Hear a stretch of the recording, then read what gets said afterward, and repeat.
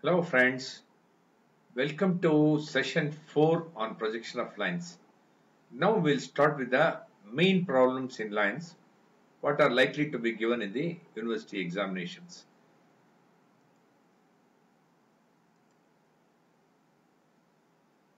See here, before doing that, I'll just make you recollect what exactly we had done till now. This problem, you have a locus in the front view here locus in the top view. Now, as soon as you look at this, you should be in a position to tell the problem yourself. Now, since the top view is parallel to xy line, front view has to be in true length. Okay. If top view is parallel to xy line, the front view has to be in true length. That you know because the distance of P in front of VP, distance of Q in front of VP same means it should be parallel to VP. That means front view on VP, that it has to be in true length.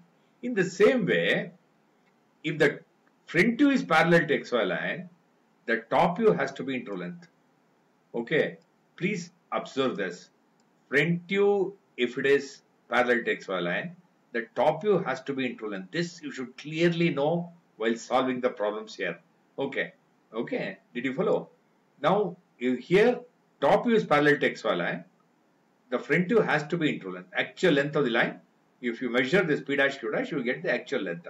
In case the front view is this, if you measure this, this will be the actual true length of the line. Okay, that means you should know how to identify. If a view is parallel to xy line, the corresponding other view should be true length. In the same way, if the view is parallel to xy line, corresponding other view should be in true length. That I've told you, and also I've told you about the locus and all that. That means for this locus is if the line is rotated about Q, fixing at P. Okay, if the line is rotated about Q, okay, Q, as long as inclination to HP is constant, the distance of end Q above HP will remain same irrespective of the inclination to VP. Okay, now it is parallel to VP. Once I start rotating PQ, no, this way or this way, if I start rotating, it will develop inclination towards VP. But whatever may be the inclination with respect to VP, the distance of the end Q above HP will remain same and it will remain on the locus. On this, that means wherever is that, you just dash against the locus and stop. Okay, the distance of end Q above HP will remain same. In the same way, as long as inclination to HP remains same, the top view remains same. Okay, that means that is why you draw an arc.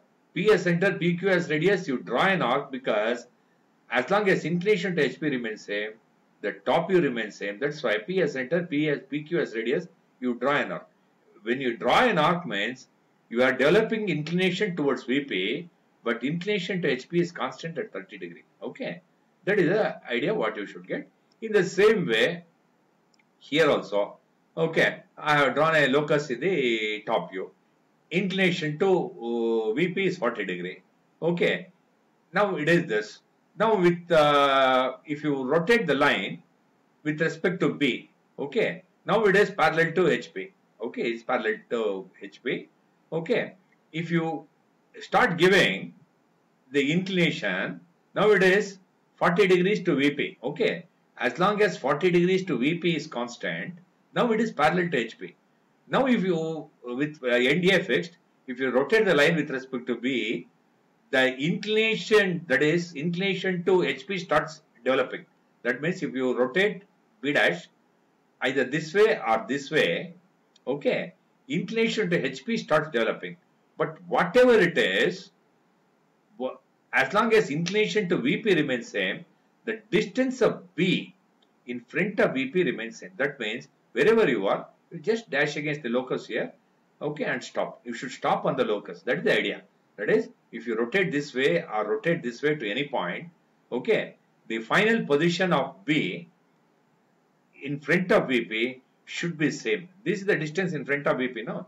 The B will be on the locus only. Okay, and also as long as inclination to VP remains same, if you rotate with respect to HP, the front view remains same, A dash B dash will remain same. That is why A dash is center, A dash B dash, front view as the radius. I'll draw an arc this way, I'll draw an arc this way. These things I've told you already. Okay, this will repeat now. Now, projection on lines main problems inclined to both HP and VP. I'll try to cover up as much as possible. Okay. Now a line is measuring 80 mm, is inclined at 30 degrees to HP and 45 degrees to VP. See here, line is measuring 80 mm, is inclined at 30 degrees to HP and 45 degrees to VP. One end is 20 mm above HP, 30 mm in front of VP. Draw projections of this line. Now you see here, in the previous thing, here the line was parallel to VP. Here it was line was parallel to HP. Okay, this is inclined to VP, parallel to HP. This is inclined to HP, parallel to VP. But in these problems, you will have inclination to both the planes. The line will not only be inclined to HP, but also inclined at some degrees to VP also. In this complex position, how it appears in the front view and how it appears in the top view has to be written. Okay, now XY line you draw, VP, HP you draw. One end of the line they are given 20 mm above HP, 30 mm in front of VP. Whatever they give, you draw 20 mm above HP, 30 mm in front of VP. A dash and A you draw. Okay, now you carefully follow here. Whatever I have told you till now will be applied here. Now the line is inclined at 30 degrees to HP. Okay, cut the true length. The true length of the line is 80. This is 30 degrees to HP. True length is 80. Means immediately the corresponding other view of this. If this is the true length, corresponding other view should be parallel to XY line. You draw this parallel to XY. This you never forget. 30 degrees to HP. This is the true length. Corresponding other view should be parallel to XY line. Now you see I got the locus here. Okay. The locus is inclination to 30 is fixed. Now it is parallel to VP.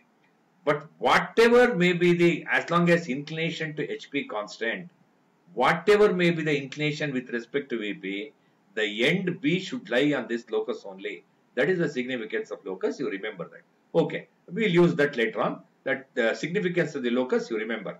I'll repeat. As long as inclination to HP remains constant, whatever may be the inclination with respect to VP, the end B should lie on this locus. Okay. Okay. Now, don't worry about all that. Right now, line is inclined at 30 degrees to HP. Don't darken anything because it's all initial position. 30 degrees to HP parallel to VP. That's why A dash B1 dash you write. 80 mm you cut. And the corresponding top view is AB1. Okay. Which is the top view of the line. Okay. Then you draw, the line is also inclined at 45 degrees to VP. Okay. The line you draw AB2. Okay. Inclined at 45 degrees to VP. Okay. AB2, 80 mm, 45 degrees to. Okay. If this is the true length, as I have told you earlier, immediately write the corresponding other view parallel to XY line. Okay. A dash, B2 dash. This is the basic thing you should know. I have told you A dash, B1 dash, AB1 you have drawn. AB2, A dash, B2 dash. Because this is true length, this is corresponding other view parallel to XY line. This is true length, corresponding other view parallel to XY line. Now what you do here is, you see here. Now I have got the locus in the top view. Locus in the top view means, you see here, the significance of the locus in the top view you see. As long as inclination to VP constant, 45 degrees to VP constant, whatever may be the inclination with respect to HP, the end B should lie on this locus. Okay. Now, you know here, this is A dash B1 dash, this is AB1. Okay. Now the inclination is 30 degree, no? 30 degree. Now if I draw an arc, the top view length remains same because inclination to HP remains same. That is why A as center, AB1 as radius, I can draw an arc. I can draw an arc. I can go on drawing an arc till it cuts the locus. Once it cuts the locus, immediately stop the line. Okay, stop drawing the rotation of the arc. Okay, immediately stop. That means to say, when you're drawing an arc, okay, when you're drawing an arc this way, throughout it is 30 degrees to HP only. You stopped at the locus because the significance of the locus in the top view I have already told. As long as inclination to VP remains same, whatever may be the inclination with respect to HP, the end B should lie on the locus. Okay, end B should lie. In that way, I have got the top view. Once you get this, you get the locus top view here. Once you get the top view here, you take the projectors to the front view, projectors to this, and projector and hit against the locus, you are getting the front view also, A dash B dash. This is the front view and this is the top view. Both are reduced lengths. That means this is the line not only inclined at 30 degrees to HP, but I will rotate it such that it is inclined at 45 degrees to VP also. In this complex position, it is not seen in its true length either in the front view or top view. Okay, it is not seen in its true length either in the front view or top view. This is the front view length which is reduced. This is the top view length which is reduced. Okay, please be careful. This you should know. Now the verification is, see here, 45 degrees to VP. The significance of the locus in the front view also you observe. Okay, I am just telling you, the problem is more or less over here. I am telling you, significance of locus in the front view is what actually, as long as inclination to HP remains constant, whatever may be the inclination with respect to VP, the end B should lie on the locus only. Okay, now you see here, 45 degree, this is AB2, okay, 45 degree, this is the thing. As long as inclination to VP remains same, okay, this front view should remain same. You can draw an arc with A dash as center, A dash B2 dash as radius. You can go on drawing an arc till it gets the locus, because I clearly told whatever may be the inclination with respect to VP, as long as inclination to VP remains same, whatever may be the inclination with respect to HP, the end B should lie on this locus. In that way, if you draw this, A dash as center, A dash B2 dash as radius, if you draw, it should meet this point only. That is the check for this point, check for this problem. Okay, now you see here, then you call this as alpha, this as beta. This alpha is the front view inclination of the line. This beta is called top view inclination of the line. Okay, did you follow? 30 degree is called theta, which is the true inclination of the line with respect to HP. Phi is called 45 degree, phi is 45, that is true inclination of the line with respect to VP. Okay, this is the problem, line inclined to both HP and VP. You see here, I'll tell you again, I'll have to repeat. See here, this is the front view what I want, this is the top view what I want. Okay, this is the front view when line is inclined not only at 30 degrees to HP, but also at 45 degrees to VP. When line is inclined at 30 degrees to HP, 45 degrees to VP, the front view appears this way, top view appears this way. And you know very well, if 20 becomes, this is 120 mm above HP, 30 mm in front of VP, I given no. If 20 becomes 30, 30 becomes 40, the projections don't change. Projections means A dash, B dash and AB. This front view and top view will not change depending on these distances. This distance can be anything. If I given some distance, you take. If I not given, you take, assume any distance. This distance can be anything. Here I given 20 mm above HP, 30 mm in front of it. Now you see, projections will change if I change this 30 degree, theta. Okay. This will change if I change this angle. The projections will change if I change this alpha. Projection will change if I change this phi, this 45 degree.